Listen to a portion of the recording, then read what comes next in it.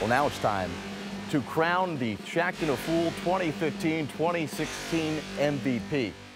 Get the diesel to the easel. Oh, what's the, oh, that thing behind it. Diesel to the easel. We changed up where it was this year. It's over there. Shaq, after you remove this curtain, we're going to show the highlight reel, or the lowlight reel, of the MVP. But big fella, are you ready to show the world the 2015-2016 Shaqtin A Fool Most Valuable Player?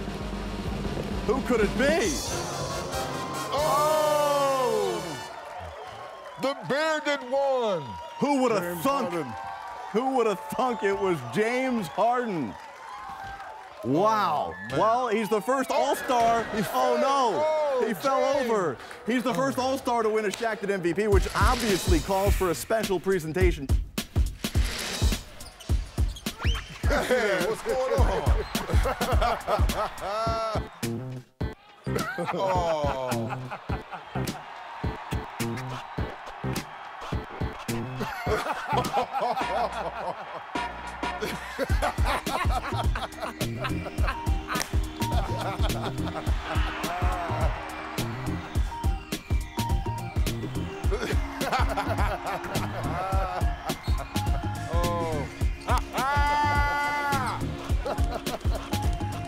With the kids.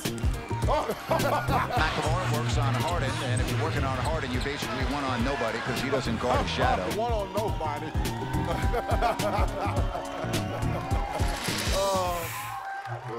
Anybody seen Shaq? Nah, the easel, oh, the easel has moved. He's got his... I look like a Buddha. Oh, wait. Well, guys, the fans have spoken. And when we told Harden's peers that he took home this honor, some players thought it was, well, pretty obvious. Some, though, clearly just have not been paying attention to what's been going on. That's a surprise because he's a great player, he's a great scorer. I guess most of them, were some of his turnovers.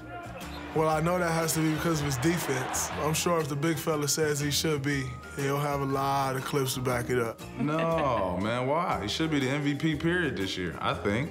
I mean, all the stuff he had to do to help this team get into the playoffs, but no. I definitely don't think he should be a Shaqtin A Fool MVP. James has done some questionable things this year, so I wouldn't be surprised if he won MVP. James Harden such as MVP, that's my man. That's tough. I don't know, I might have to text him about that one. That's gonna be awkward. James Harden, goofy dude, you know, supreme talent, but you know, definitely can get himself caught in the Shaqtin A Fool universe, I guess. So number one, that's I'm sorry to hear that. I think I've seen those highlights. It's pretty funny. I don't know, man. Well, at least it's not JaVale McGee finally, right?